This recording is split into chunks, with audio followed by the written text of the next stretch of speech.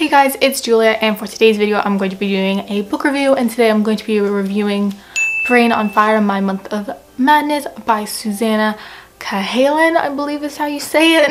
But this book is essentially kind of a memoir slash autobiography. It is nonfiction, and it is the story of Susannah, who basically she notices symptoms and things go very wrong, and the doctors don't know why, and it's just about them finding out what is wrong. And it is really good, and it's told through like her parent, like sometimes we see her parents' insight or her friends' insight, and it's told through her perspective, and it's also told through security footage when she was in the hospital. That's what the story's about. And I went into this knowing it was about mental illness, which it kind of is in a way, definitely, but like not exactly what I was expecting. But I like loved this. It was really good. I actually listened to this one on audiobook, and I've only listened to like a handful of audiobooks, and this one was the one that I enjoyed the most out of all of them. And it was amazing, and as soon as I finished it I wanted to restart it again and go for it again, and that's how good it was. It was very emotional and like hard to like read slash listen to at times. Talking about like I can't really break this up into like characters and plot and all that stuff because it is like an autobiography memoir thing, so it's kind of hard to do that. But planning on reading this book, I would highly recommend picking it up.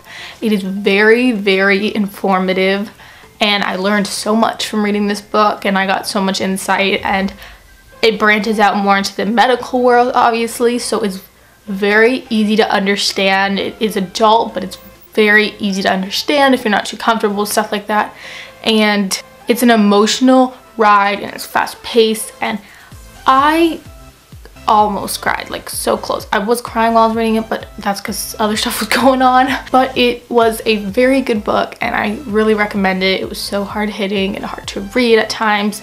It was informative, and I think it's a book that a lot of people should read. And if you're like in a book club or something like that, definitely recommend this for a discussion topic or something like that, because it's like you can really get a good discussion with this book. For me, I gave it about a 4 to 4.5 stars, which is very high, a high rating for me. I never give out, like this year it's been really hard for me to even give out 4 stars, and getting closer to that 5. It's more of a 4.5 book, and so far it's been my highest rated book of the year, which really says a lot because I'm a really strict rater, kind of a harsh rater.